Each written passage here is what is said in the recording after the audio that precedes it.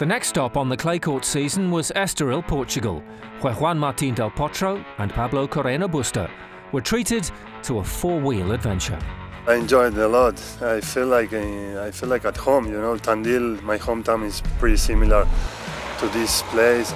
I like to be here in the forest, no? in these places, and well, it was really fantastic to me.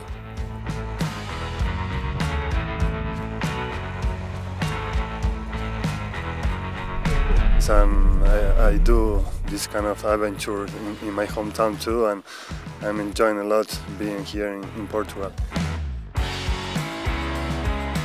It was an amazing experience to me. I like to drive these cars. Clay season always is very important to me because I'm like a Spanish player. I need to be good results here in clay season, but I think with my tennis and with my mentality now in this moment, I have more chances to do something important here. Along the coast in Cascais, David Ferrer and Richard Gasquet took a break from their Estoril preparation and headed to the kitchen to take a lesson from Michelin-starred chef Michel Vieira. I like the kitchen, I like the food, and of course I am not a professional, but I will try for my family and my wife. You know, I'm not a great cooker, but you know, it was nice to be here and to try to learn a little bit. You know, it was a big preparation, many things to do to build this great fish. So of course, it was a great experience for me.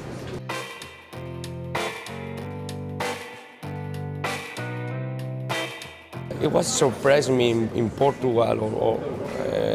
The food is very good. It's similar. All the products are fresh, so I like it a lot.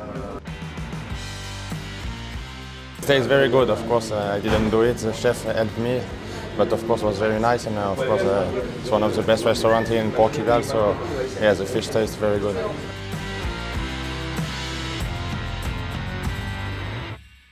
And after all that, there was just enough time for the Estoril launch party, down by the beach.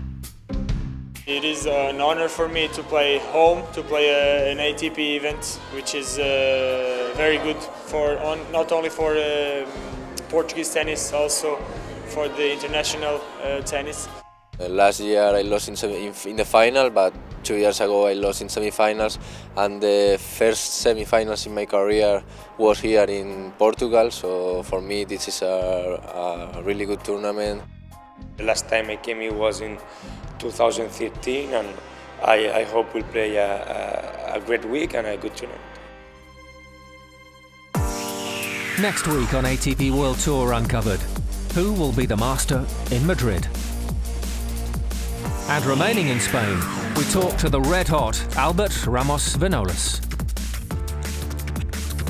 Don't forget to log on to atpworldtour.com and chat with us on the ATP's official social network, MyATP, now on Vixlet, and on Facebook, Twitter and Instagram. See you next week.